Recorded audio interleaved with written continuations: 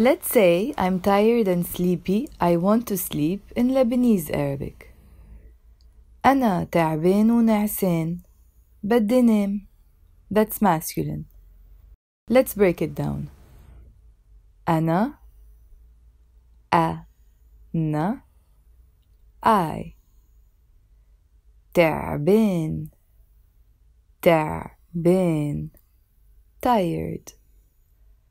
أنا تعبان I am tired. You notice there's no am in Arabic. It's like in English you're saying I tired. أنا تعبان. ونعسان. و means and. نعسان sleepy. ونعسان and sleepy. أنا تعبان ونعسان. بدي نام. بدي I want. نام sleep.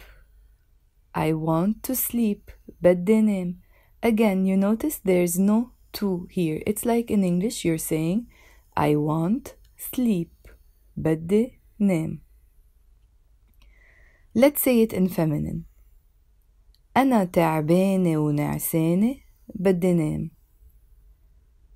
Let's break it down. أنا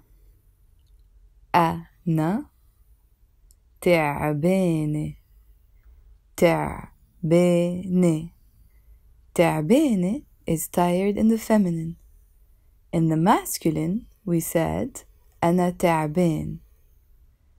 In feminine, we will say أنا تعبانة. So that A sound in the end makes it feminine. أنا تعبانة ونعسانة. ونعسانة. Again, نعسان in the masculine form. نعسانة with the A sound in the end is the feminine form. أنا تعبانة ونعسانة. I am tired and sleepy, feminine. بدي نام. بدي I want. نام to sleep. It's the same in the masculine and the feminine forms. They stay the same. بدي نام can be masculine. بدي نام can also be feminine. Let's repeat both sentences. أنا تعبان ونعسان. بدي نام. Masculine. أنا تعبانة ونعسانة. بدي نام. That's feminine.